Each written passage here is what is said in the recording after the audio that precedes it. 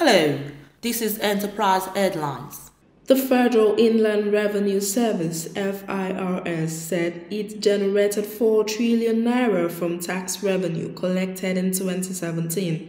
The executive director, FIRS, Mr. Tunde Fola, disclosed this during a courtesy visit to the Palace of the Oba of Lagos, Rilwan Akiolu. The collection, according to a statement issued by the agency, represents 82.38% of the government's target of 4.89 trillion naira for the year.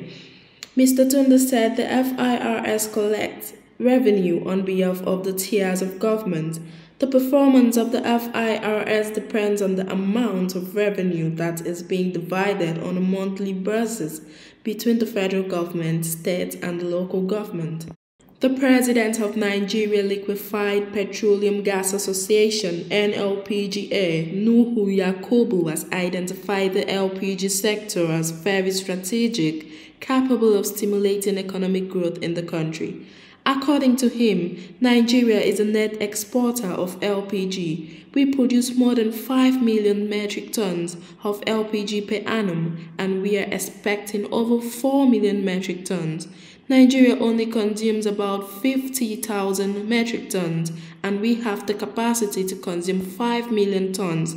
He said that there will be training for operators, managers, and supervisors on the safe operation of equipment according to global best practices, adding that another training and certification of installers of equipment and piping systems were being planned. Energy and infrastructure conglomerate Sahara Group has called for an increased investment in power projects from Nigeria and the rest of Africa to match the anticipated growth in demand for electricity and support Africa's drive for economic diversification and industrial development.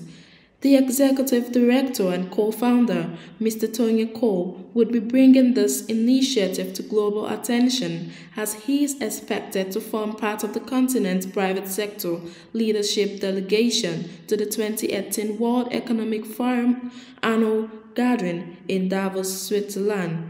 Cole maintained that the continent requires more support for ongoing regional pool activity that is gaining traction through bilateral agreements existing between some West African countries and East African countries.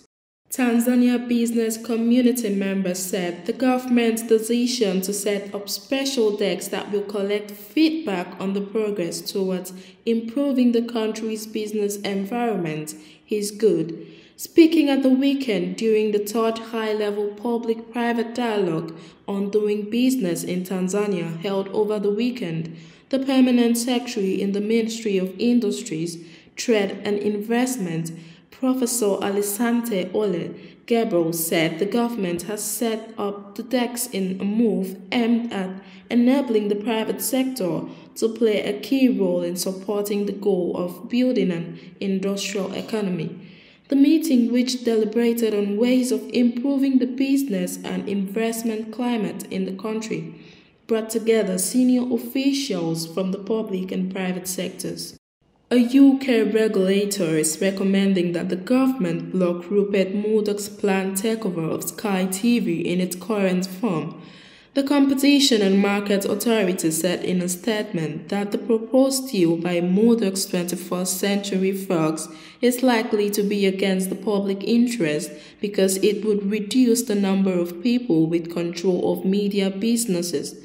The authority proposed steps it said 21st Century Fox could take to address the concerns, including spinning off Sky News. The British government asked the regulator in September to examine the takeover because of questions over 21st Century Fox's genuine commitment to broadcasting standards and the increased influence the deal would give to Murdoch's family over British media. Moving down to sports, Manchester United have topped the table of the world's 20 richest football clubs for the second year in a row and 10th time overall, says Deloitte. Its Football Money League, based on season 2016-17, also shows the combined revenue of the 20 clubs has risen 6% to €7.9 billion, a new record. Real Madrid, which held top spot for 11 years, were second and Barcelona third. There were a record 10 English Premier League clubs in top 20. The number in the top 30 was up from 12 to 14. The list only looks at revenue accrued and does not take into account club debts. This year's battle for first place was the closest yet, with just 1.7 million euros separating Manchester United and Real Madrid. And that's it on Enterprise Headlines.